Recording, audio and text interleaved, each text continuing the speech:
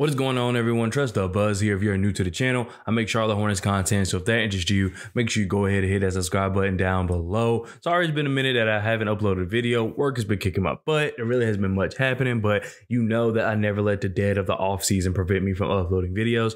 But we actually have news today, so if you can't tell by the thumbnail title of this video, in today's video we're going to be talking about how the Hornets signed Frank Ntilikina to a one-year deal. It's basically essentially be our backup point guard, but not really, because he's more of just a perimeter defender. That's all he is. And personally, I don't really have a problem with it. I hope that they're not signing him thinking that he is going to be as good as Dennis Smith Jr., but I do think he will provide some perimeter defense that we don't have. And I know a lot of people, including me, are worried about his offense. So like if I read you his splits, he shot 36, 25, and 67 from the field last year. Not good at all. Doesn't really make for anybody else. Can't really create for himself. And as you can see, he can't really shoot threes that well either. So he can't be a catch and shoot type of guy. So offense is basically limited to fast breaks. Good thing about that is this team is a fast break team. So I think he will get, a little more confidence. He'll be able to finish in the break, hopefully. And I think that will just make his number rise a little bit. But I don't think that in the half court, he will be able to provide much offensively. Defensively, he is good. I think that he is someone that can really provide some value to this team. For a team that's heavily focused on offense as far as the personnel on the team, most of our players are offensive-minded players.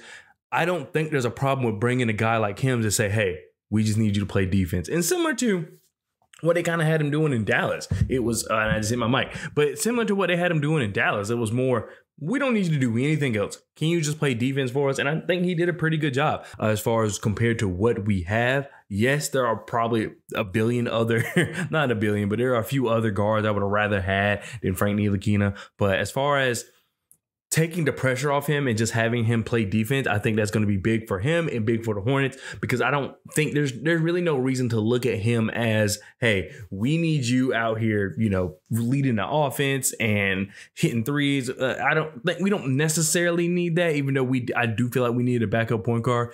However, if the Hornets are taking the approach of, hey, we have a lot of guys who can handle the ball on this team, a lot of guys who aren't that bad at playmaking on this team, we don't need another hand in the pot necessarily. We need someone at the position, but we actually we don't have to rely on LaMelo and whoever the other person is to playmate. We have Miles Bridges. We have Gordon Hayward. We've seen that Brandon Miller can playmate. We have a lot of guys.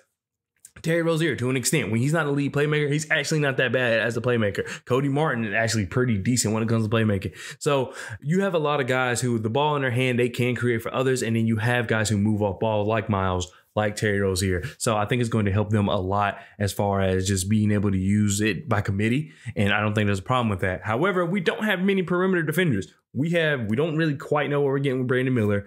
And then we have Cody Martin, and then Miles Bridges to an extent, and then now we have Frank Ntilikina. I think that's going to be helpful.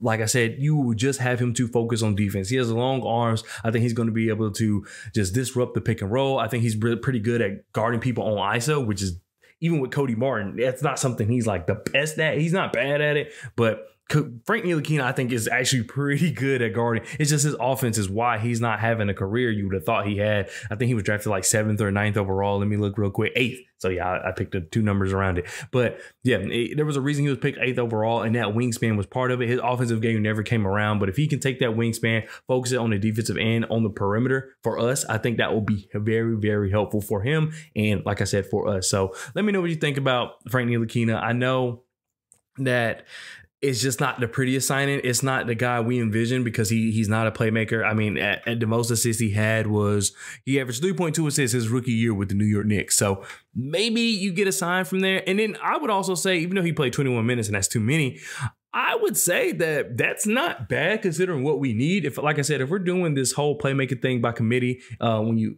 excluding LaMelo Ball, I don't think 3 assists is bad. I don't think that's bad considering we have everybody else that can play make as well. Now, he's not going to be able to run the offense, but he's going to be able to kick it to the open guy. And with all the moving parts that we'll have, hopefully with this team healthy, there will be open shots for guys like Brandon Miller, PJ Washington, if he comes back or whatever's going on with that. So there's going to be a lot going on. And I think that he will, if there's a fit for him, outside of really like paying attention to all the other teams in the league, I think what we have here in Charlotte is a pretty good fit, and I think it benefits both parties. So let me know what you think down in the comment section below, and I'll see you guys next time. Peace.